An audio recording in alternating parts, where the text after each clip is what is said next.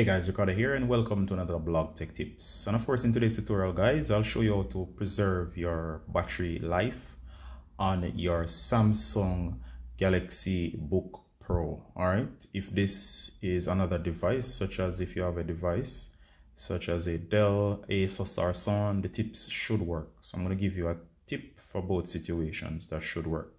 Alright, so if you're on any of the Samsung based laptops, the tutorial should be the same. All right, we're on Windows 11.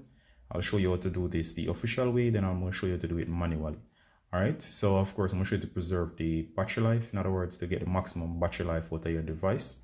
In cases where you keep charging and discharging your battery, you're going to find that over time the battery is going to be degraded, and of course you're going to get less efficiency, meaning when it's new or for a little while, you'll find that maybe you'll be able to get, let's say, 10 hours of constant use using your type of usage.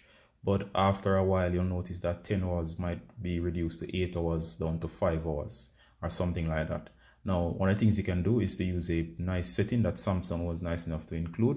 To find the setting, go ahead and go to Start. Once you're on the Start menu, go ahead and go to Samsung Settings. So once you're in Samsung Settings as seen here, the interface, you'll go over to battery and performance. Now, of course, there's this feature here, and it says to extend the life of your battery, limit the maximum charge to 85%. Now, this means that the device will only charge to 85% and not any higher, meaning it will reserve 15% of the battery. In this way, it should preserve the overall charge of the device so that the device battery will last as long as possible. So I'm going to turn this on now, and of course, it's on.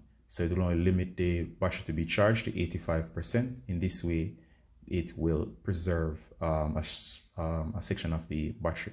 Now, you could do the same as well on your devices or on your electronics, or in this case on your laptop. So what you do is whenever you plug in your device and your device says that it's charging, and as you can see here, this is the battery. It says it's at 65%. So if you are charging and it's at 65%, let me zoom in on that. You would not allow it to charge all the way to 100. You would always charge it to 85%, allow it to drain, charge it as normal again, but don't allow it to exceed that 85%. All right, you could also choose your own percentage. That's within reason.